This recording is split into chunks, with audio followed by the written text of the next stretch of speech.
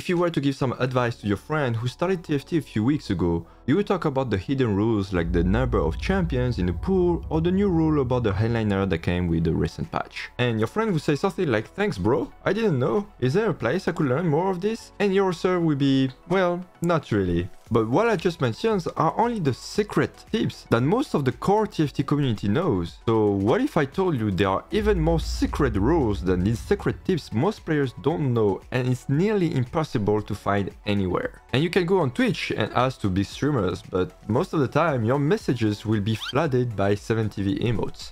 In this video I'm sharing 10 hidden rules, secret tips and dark TFT knowledge that most people don't know, so you can get an edge when you play your ranked games. I also made a written version of this video so you can use it as your cheat sheet if you want to. It's on Tacter.com and it's completely free. You can find this article and all the other guides I made with the link in the description. And by the way, you can put a like on the guide if you like it. That helps me quite a lot actually. Tacter is also the sponsor of my channel and is a place where you can find many meta guides and cheat sheets like this one.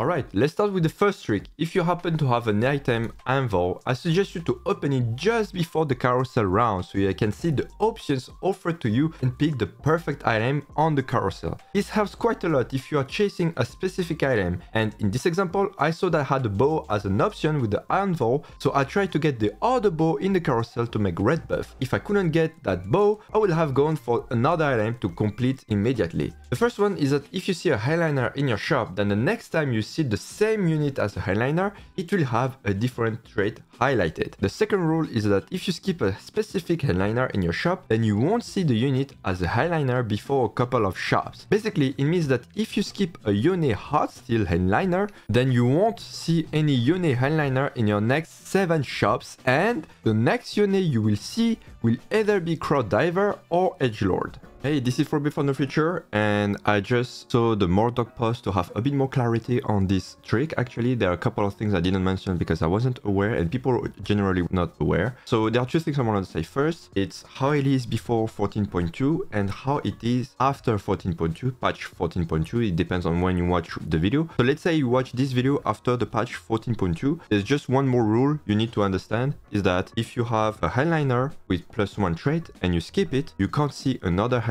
with the exact +1 trait for 4 shops. Basically, if you skip a Lux Dazzler, you can have a Bard Jazz as a highliner in your shop, but you can't have a Bard Dazzler in the 4 next shops. So that's pretty much it. And the trick I'm going to explain a little bit later, you can just forget about it because it's only relevant for patch 14.1, so just a couple days since the release of this video. If you are watching this video and still playing in patch 14.1, then you have another rule that you need to understand. It's a little bit different from what I just said. If you skip a Lux Dazzler headliner, you can't find any Bard in the 4 next shop. Even if it's Bard Jazz, you can't find it just because he shares Dazzler. It's the same with EDMs, so you can't find any Jax or you can't find any Zac or Zed, but that's pretty much it. This will be removed in the next patch. And the only way to counter this is to use the trick I'm going to describe just right now. A lot of people already know that, but there's another secret rule. If you buy and sell immediately the highliner, then you can bypass the second rule I just said and have a chance to find it faster. So basically, if you play a reroll comp, but don't get the highliner proc you wanted, you can buy it and then sell it immediately to have a bigger chance to find the highliner you want sooner. Next trick is about augments. In TFT, there are augments related to specific traits, such as too big to fail for breezers, double the funk for disco, and so on. These augments randomly appear as stage 2, but they can only appear in stage 3 or stage 4 if you have the relevant trait activated. You can abuse this knowledge by specifically removing traits as stage 3-1 or 4-1 to increase the odds of finding the tailored augment you want. In this example, I only had bruisers activated during stage 3-1. It also means that I had a 0% chance to find Live for Longer, Metalheads, Bounty Hunter, Double the Funk, and Raise the Tempo because I didn't activate these traits. By reducing the amount of augments I could get offered, I got a higher chance to find Too Big to Fail, which is completely broken at the moment I'm writing this video. So remember to always tailor your board sword at 3-1 and 4-1 if you are looking for a specific augment to increase your odds of hitting that augment. If you play hardstyle with raise the stakes but someone else is doing the same as you will want to optimize your positioning to make sure you lose while keeping all your hardstyle units on the board, because obviously you want to stack more hearts. Most people know they can block a unit in the corner by adding 2 ranged champions, but they often forget they also need to put other melee champions on the 3rd and 4th row.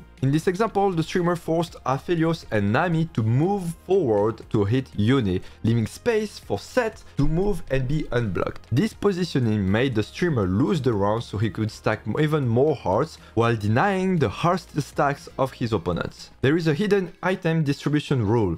To make it short, if you already drop a specific item, you're less likely to drop another one. This rule was added a long time ago to avoid having games with 5 cloaks dropped from PvE and making it frustrating and, like unplayable. This is extremely important to know because let's say you already dropped 2 swords in your game and you made a death blade. Then maybe you want to build Infinity Edge to complete your AD carry stuff. But now you are at the carousel and you have the choice between a sword and gloves in order to try to make an Infinity Edge with the items you will drop later on the PvE rounds. In this situation, the smartest move is to pick a sword at the carousel because you already got 2 swords earlier, so it's almost impossible for you to get another sword later. Instead, you have much more chances to find gloves on the PvE after because you didn't drop any gloves sooner. This is why it's important to track what items you dropped earlier and pick the components you want on the carousel accordingly to what you already dropped. This way you have more chance to complete perfect items at the end of the game. If you play a comp that requires precise positioning, or if you have a Zephyr or Shroud of Stillness, then you should use this trick to always beat your opponent. This only works on PC, but you have to click and hold on your unit, then press 1 or 3 to switch the boards until you get on the board of the guy you are going to face. Then wait the last second, come back to your board by pressing 2 and release the unit wherever you want to.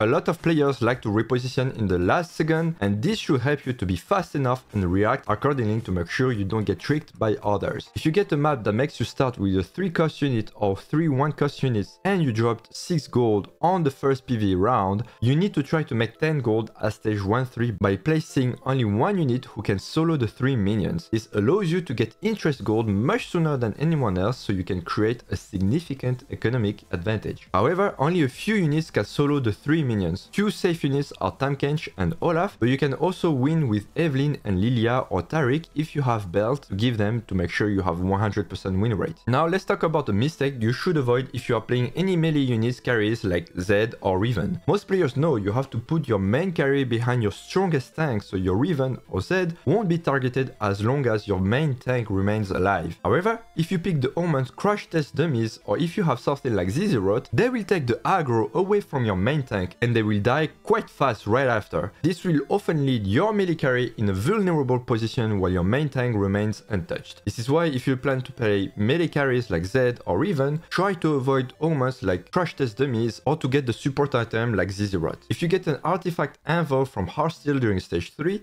don't open it before stage 4. There's a secret rule that prevents you from getting some artifact after stage 3. These artifacts are Mogul, Gold Monster, Collector, Gunbless Blade and Diamond Hands. And it's good because you don't really want to get them at stage 4 because they don't have real value anymore. You might already know that if you skip an augment, you will never see it again during your game. But there's a way to abuse this information if you are playing in the Silver Symphony map that makes you play with 3 silver augments. There are 20 possible silver augments you can get at stage 4-2, but if you reroll all the augments during stage 2-1 and 3-2, because you reroll them you won't be able to see them again at stage 4-2, you can have a fair amount of chance to hit Recombobulator at stage 4-2 if you didn't see it before, obviously. It means that if you get into this map, you can roll down at stage 4-1 to make a 3-star throw cost champion like Yone or Riven, and then transforming into a 3-star focus unit thanks to Recombo. And yes, this is a little bit like gambling, but for sure if you roll all your silver augment at stage 2-1 and 3-2 without finding Recombobulator,